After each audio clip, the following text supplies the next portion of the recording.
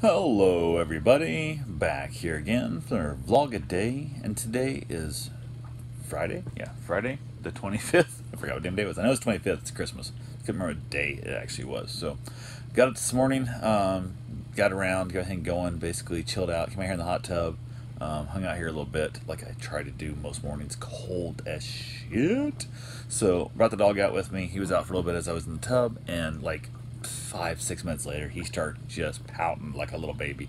He's barking at me, he's growling, he's jumping around, he's trying to get in the damn house. He's like adamant about like, oh, I am getting in this house. Like, it is so cold to hear. His poor little nose was running. I'm like, you are a total wuss. Like, 100% you've turned into a Florida dog, man. Like, you used to, like, we would go in Iowa, we'd go see my buddy, and my buddy and his dad had some lousy shitty dogs, and my dog hated, so he'd hang out in the van. Like, I just leave the door open the side of the van, so I'd close the door depending on how cold it was, but it would be like 0 out there, and I would basically, to the point, I actually went and bought a propane heater to put in the van for him, kept the windows cracked, obviously didn't, like, freeze to death, but before that, it would be easily in the 10s and 20s. The van closed up. I had a blanket there for him in a bed and stuff. He just chilled in the van, and didn't give a shit at all. Just hang out there for hours because he hated the other guy's dogs so bad.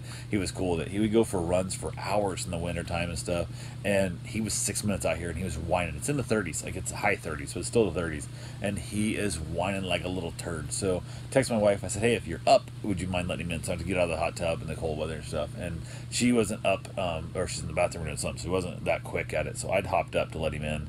And as I got up to let him in, so I just got almost out of the tub, and she opened the door and she was there. So she let him inside. He whined like a little girl. So he was such a little, just a chilly little dog. And I realized he's been in Florida later that day. Karen and I were talking about it.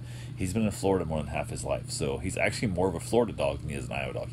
He's from Iowa, but he's been in Florida more than half his life, which is kind of scary when you stop and think about that fact of how, like, I don't know how long I've been here. Kind of don't realize that you realize like half of your dog's life and he's damn near dead, is that time frame. So it's kind of cool. It's kind of interesting, the process. So yeah, I went ahead. From there, we basically chatted a little bit, talked, waited for her to get enough time. She's gonna go pick up her son up north, and basically they were gonna go do some run around in the morning.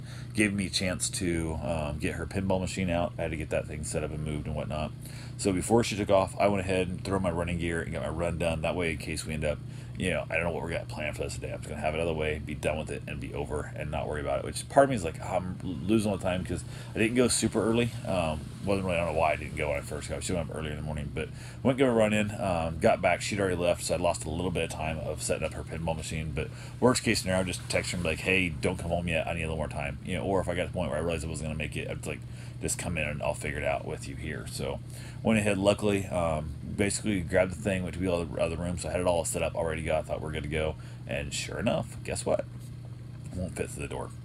I measured everything fits. I popped the door off the hinges, everything's great to go, but the hallway itself is too narrow. I can't make the swing, and I'm like, son of a bitch. So I was like, you got to be shitting me. So I was like, I tried to put it into the bathroom door, and it won't turn. I was like, God damn it. So I take the thing back apart, last thing or stuff, and I'm like, God damn. So I end up, next thing you know, I'm taking the back off, and we got to figure out take the legs off, and dollies, and da da da, and the whole thing. And I'm just like, okay, this took me way longer the first time, but I know what I'm doing now. It should be quicker. So I knocked that baby out. I'm trying not to rush too much. I don't want to hurt nothing. I don't want to break nothing.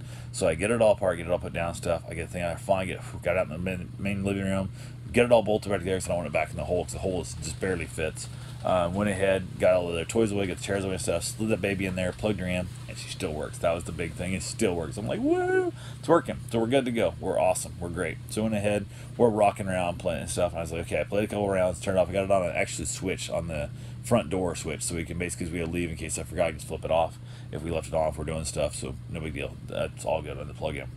Everything's great. Covered up with a big giant, like an exercise ball, ones like you sit on type balls. Covered up with it in a box and put tarp and stuff, so she has no idea really what the shape is going to be per se. Put the chairs back in front to kind of hide extra stuff, and put all the toys and the bags and stuff and the gifts in front on the chairs and stuff. Good to go. And texted her and said, hey, I'm done. You can come home whenever you want. All I have left to do is grab a shower. So she went ahead. They were done doing what they're doing. They went down to the cemetery to see her son's father's grave and his brother's grave and other stuff. Married at the same cemetery. Went down, did that, and they were coming back up. They got here. I was already in the shower. We chatted a little bit. We talked and kind of joked, and just let him try the new fresh made peanut butter cup. He thought it also tasted more peanut buttery. I don't know if it's fresher or if it's a different recipe. I think it has more peanut oil in it, and I think that's kind of what it's about. So And I don't know if it actually is necessarily that much different, that it's fresher, but I'll know next year. So I'm keeping back some, holding them back until next year, and I'm going to compare it to, this year's, candy next year, brand new, blah, blah, whatever, don't matter. So they don't take that. I think a couple months to get to the shelf. So there's no way that I think it's a different recipe, but don't matter. That's a whole different story, different time. So went ahead, from there, we basically sat down and started opening up some gifts, because it was that weird time frame. He's doing a dinner at his grandparents' house, so, and it's too late for breakfast, too early. The lunch thing that works, they're doing a 3 o'clock dinner, so it really make no sense to do anything really here. So we didn't really eat. We had some candy and stuff, whatnot, some snacks. Went ahead and started opening up gifts. Everything's going great. I'd hid some little fake. I got little fake cockroaches that I fuck around with. I'll torment my wife with them a little bit, so I threw them in their stuff. And I think I got him a little bit in the first one, but I didn't know whose bags were what, because I didn't read the thing, because my wife did all the bags, so I just chucked cockroach in every single bag, including my own bag. So I actually cockroached myself, which was kind of funny. So we got through everything, got everything all opened up. We were chatting a little bit, just kind of hanging around stuff and this and that. And I was saying about the tarp, just left the tarp there. We didn't see how long it takes and stuff. We're chatting and stuff. And my wife's like, well, what's in the tarp? And I'm like, nothing. Don't worry about it. It's nothing. She's like, what? I'm like, don't worry about it. It's not for you. And she's like, what do you mean it's not for me? I said, okay, fine. So I go over there and I basically return it. I flip the machine on and stuff. That's that. And I grab the ball and I grab the box and I grab the tarp and I pull it all off. And she's like, oh my God. I didn't think we were getting one of those, because I've still been looking. She's seen me looking, seen me fail twice at buying a couple machines. The whole 9 yards was great. Basically, her stuff. We got it turned on, got the lights working, got it playing, play a little bit of stuff. Showed her it's the Boodles, making fun of it's, rip off the Beatles, the whole 9 yards. We were having a great time. I said, guess what year it is? I found out it was her birth year, music tie-in. You couldn't ask for a better damn gift. Like, the thing is absolutely amazing. It's not the most perfect shape by any means, but we both talked about we didn't want one that's perfect shape and all fully restored, because it doesn't have the life of one. This thing's been beat up. This thing's been used. You can actually see they tried to pry open the where the coin mech is to steal the coins. Like, I love the fact that this thing has had a life, that it actually defended itself against siege, to be robbed. It's kind of a cool little story there and stuff and whatnot. So we had a good time. We got to play it quite a bit. It did play a little screwy little once in a while. It would just shut off, and kind of it ended the game early out of nowhere, and then it also would add too many points up when it wasn't supposed to a couple times. But yeah, I talked to the guy a little bit and stuff, and he said it's pretty common in those, because it didn't get played that much, which is why he thought he was selling it. And then also the fact that it hasn't been moved in 9 years. It's been set in the same place for 9 years, and I moved it.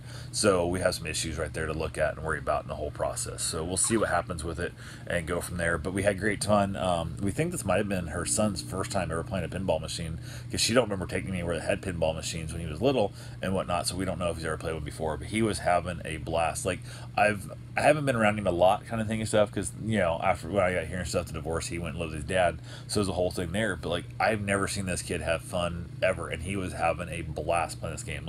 He was just, oh my God, why am I beating you guys? This is your era, not mine, and I'm beating you. And we just absolutely, oh my God, it was so much fun. So that alone right there was worth half the value I paid for the machine. Just that alone made it worth so much, because like I said, he got to just really have fun.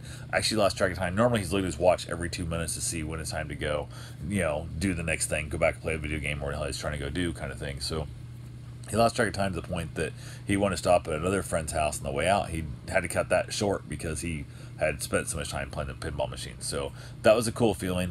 They were going to go running back up, so I hung out here at the house, chilled a little bit. It was nice and cool day, so I was like, I'm not going outside for, cigar, or it's cold, so I didn't mess with it. So I got a few things done, house done. I tried to mess the machine a little bit, I didn't figure out anything on it yet, so I kind of gave up on it. Just chilled out, had a great day. Karen got back home. We hung around a little bit. We watched some Netflix. We ended up having the ham she got from work. We baked it in the oven. We ended up glazing it up. And she did a corn casserole. We did a sweet potato. Just delicious meal. It was a very delicious meal that we had a great time with it. Hung out, warmed up enough. I thought, I could probably go outside and get myself a cigar. I bet I could. So came out here, chilled out a little bit, had myself a nice cigar. I did pull the curtains. You can see the tan behind me. Pulled the curtains, which I left closed, and they're still closed today because it's still chilly in the morning. But ended up out here. She came out for a little while. Ended up putting gloves on. It got chilly enough. I put the gloves on, holding the cigar out. You can't put your hands in your pocket with a lit cigar. So we watched some Supermarket Sweep out here. One episode. She only made it through half an episode. Had to go and get a blanket. That's how cool it was. She came back out, finished the episode. By the time that was done, I'd already been out here before, started my cigar and stuff. So I was done with the cigar. I was ready to go inside. I'm cold. Let's go back inside. So we headed back in, chilled out in the house a little while, just kind of hung around, just had a nice, peaceful, beautiful, peaceful day. Yeah, just wonderful. We've had better. I've had worse Christmas, a lot worse Christmases. But it was just simple. It was very plain Jane, very simple. No drama, no nothing. Worked out really, really well. Not much more you can ask for than drama-free holiday. So definitely good time there. So hung out, went up, heading back to bed, watched a little bit of Netflix in there, and chilled out, called it a night. So that's all I got for right now. I will talk to you guys tomorrow. Have yourself a safe, wonderful day. Thanks for watching.